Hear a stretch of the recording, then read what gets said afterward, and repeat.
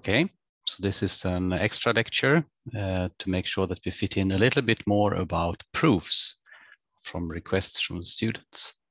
So this is about chapter 2, week 2 of the domain-specific languages of mathematics course. You can see the front page of the book on the right and the logo. And the book is also, the source code for the book is available on GitHub, and I have now extracted the core code from chapter 2 into this file. And we'll talk through some parts of it and then focus on a few examples which were pinpointed by students as confusing. So first of all, this lecture focuses completely on propositional logic. So the data type for coding this up in Haskell here is prop. I should notice, as before, we coded up complex numbers, we called it up rational numbers, different things. This is not to say that this is the sort of perfect encoding and something industrial strength, but it's a way of making sense of the mathematical concepts and checking the scope, type, and semantics of the concepts we're learning about. Anyway, so the data type prop here for propositions includes the usual logic connectives like implication, and, or, not. And then it has variables, which we call here names, as the leaves, and also booleans. So you can say true or false at the bottom. So these are syntax trees, and to interpret them, we need to translate from a prop to a boolean. And so names here are just strings, and we need to translate the names to truth and false. So given a mapping from names to booleans, we can translate a prop to a boolean. And the definition, which we did half of it already in the other lecture, has here been completed. So an implication is translated to a recursive call to eval and then a Boolean implication operator, and similarly for and, or, not. So these are all recursive calls to the syntax tree and then semantic operations, which will just then take two Booleans like this one, implication. False implies everything and true implies P if P is true. And then the last two cases, if we end up at a leaf with a name or a proposition or variable, then we just look up that name in the environment, which here is implemented as a function type env equals not name to bool. And then finally, if we have a constant, a true or a false, we don't need the environment and we just return that constant t. Okay, so that part was already covered earlier.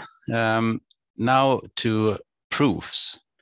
So here we're trying to implement a data type for representing proof objects. So something which is a evidence that some certain proposition is actually true. And we will now focus only on the first few constructors of this data type. The rest are also described in the book, but here we'll just focus on these. So it's for introducing an implication.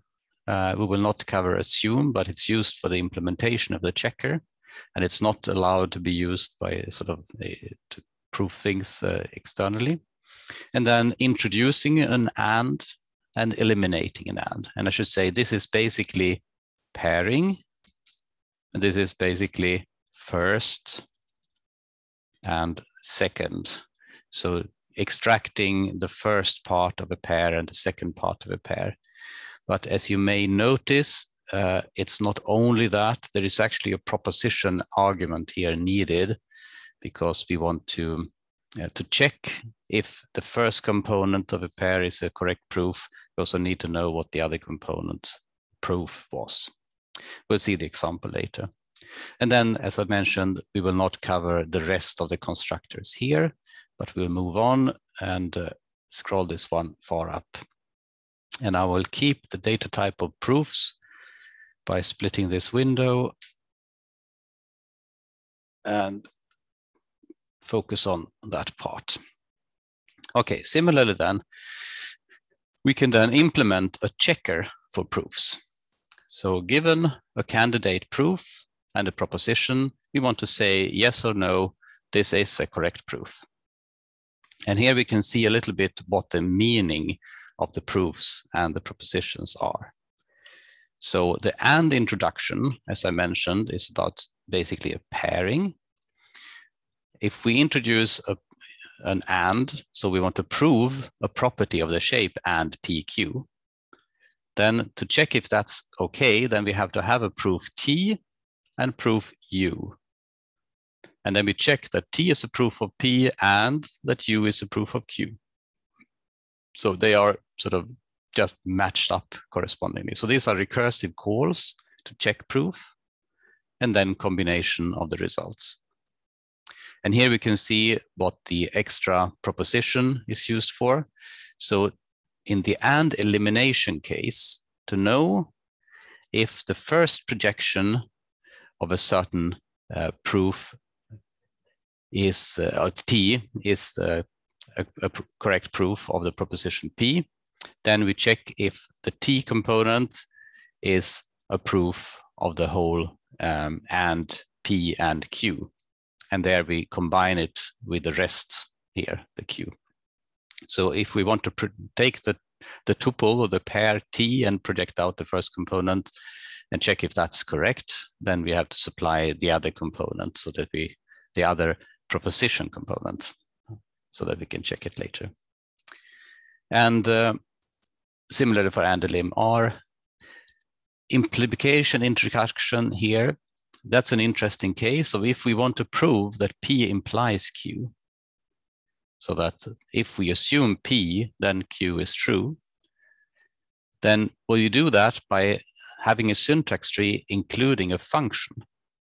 So imply intro here, if we move up to the data type declaration, you can see that this stores not a normal syntax tree, but actually a function from a syntax tree to a syntax tree.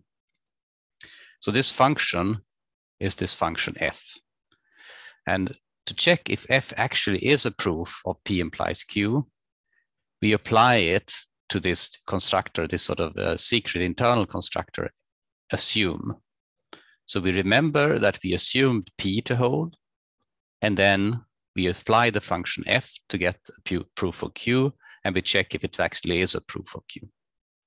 And if we recursively inside here somewhere end up at checking the assumption, then we have to check that we assumed that that a certain property is true, and we want to check that yes, it's actually that property that we assumed, which we ended up with. So we have to check that P is equal to P prime. Okay, and as before, the rest of this check proof and the rest of the constructors of proof are not covered in this lecture. So I will again split the screen here and scroll down to focus on the rest. So let's try to make this visible. Yes. Okay. So if we go over to the evaluator here and try to apply check proof to some example, I've got a theorem. Oh, so a theorem here is a prop. So for example, con true. Oh, sorry, the theorem makes con true, but the proof should be something else. Let's not take this example. Let's take the example I prepared instead. So slightly further down, we have 3 examples. First, introducing some names, and then the first theorem is the simple implication that some A implies itself. So let's try to check this. So this check one is application checking if PR1 is a proof of theorem 1. Well, now theorem 1 is the implication, but this is not implemented yet. So we have to implement this. So what could it be? Well, this is an implication, we can see that the only case in the check proof which proves an implication is the imply intro. So we're forced here to use imply intro. And then we have to provide a function. So let's just write the lambda expression. And this assumes some evidence for A, let's call that evidence X. And then it should return some evidence for Q, which here is the same A. So we can return the same evidence. So if we have evidence that A is true, then clearly we can use that evidence again. And now we can check, and it says here true. So true means that it has gone through the syntax tree of the proof and compared it with, according to these rules, to the syntax tree of the proposition, and it's satisfied that it holds. Okay, so this was a very simple implication. Let's extend it slightly to theorem 2 here. So first, to check if this checker actually ever says no, because it said true here. Let's try to use the same proof as before. So if you load this file, we'll see that it's happy loading it. So it doesn't see type-wise that there is anything wrong. So we've coded up the proofs and the proposition, but the type checker will not help us at this stage. But if we if you call the check proof, it will notice when it gets further in that this X over here is actually not an evidence of an AND AA. Well, how do we provide evidence for the AND case? Well, you can see here, if we want to prove AND PQ, well, including P and Q being A, then we have to use AND intro. So let's do AND intro here. And then it's a question, what should the two arguments be?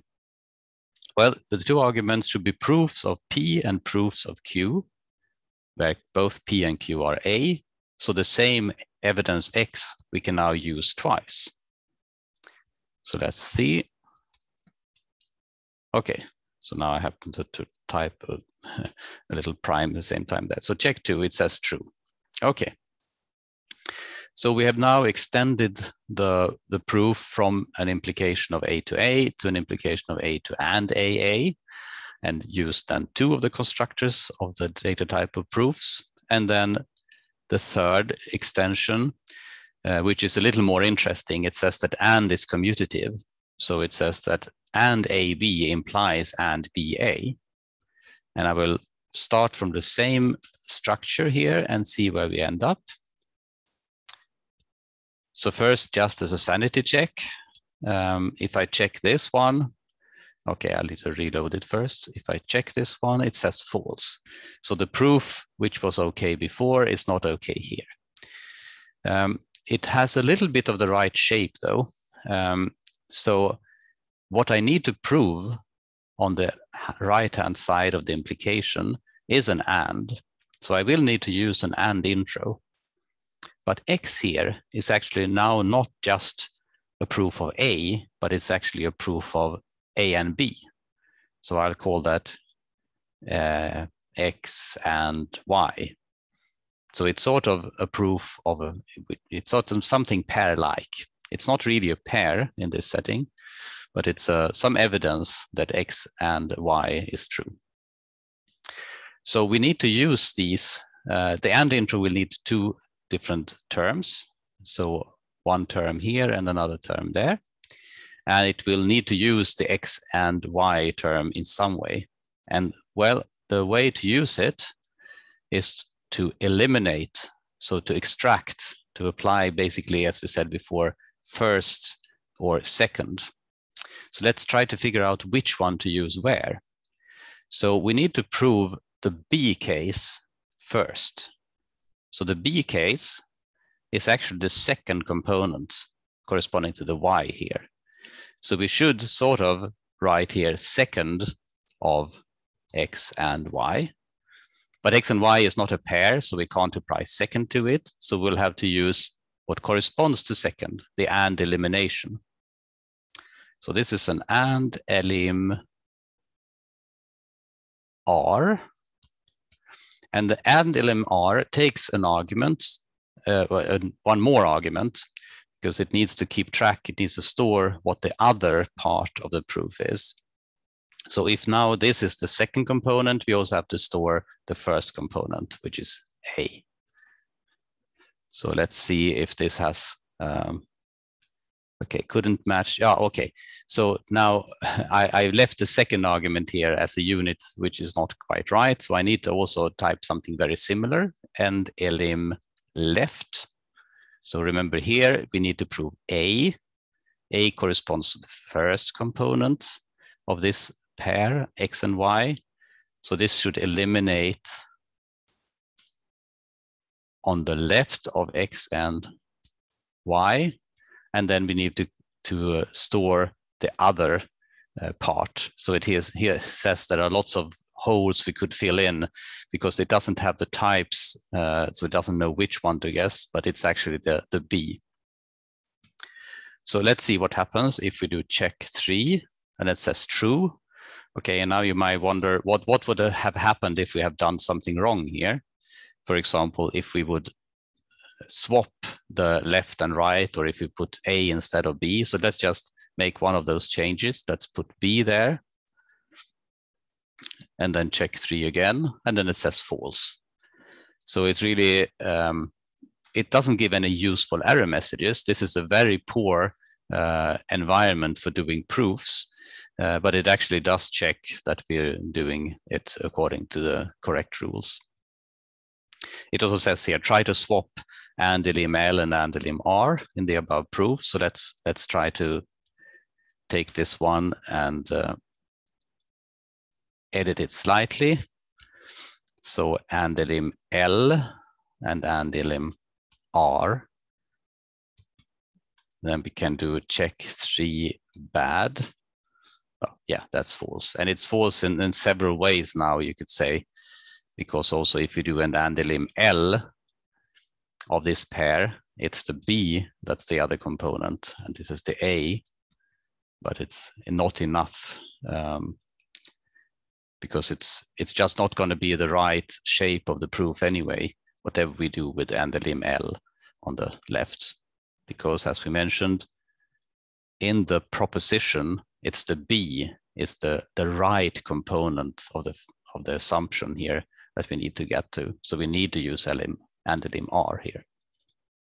Anyway, so this was an illustration of using the data type of proofs up here, the semantic function, which takes a proof and a proposition and checks if it's true or if it's correct proof or not, and giving examples of the use of introduction and elimination rules. So there is the next part in the book, which is actually covered in the lectures already, where we do this not using a data type proof, but actually using the Haskell type system. And that gives more feedback to the user. So that's probably to be preferred. But for symmetry and consistency with the rest of the book, we are trying to code up when we find a structure, for example, the structure of proof terms, we try to see how would we code it up in syntax and how would we provide a semantics for it. And that's what we'll be doing here. Okay, that was all for this extra lecture. I hope it became a little more clear now. And as before, reading chapter 2 carefully and asking questions is a good idea.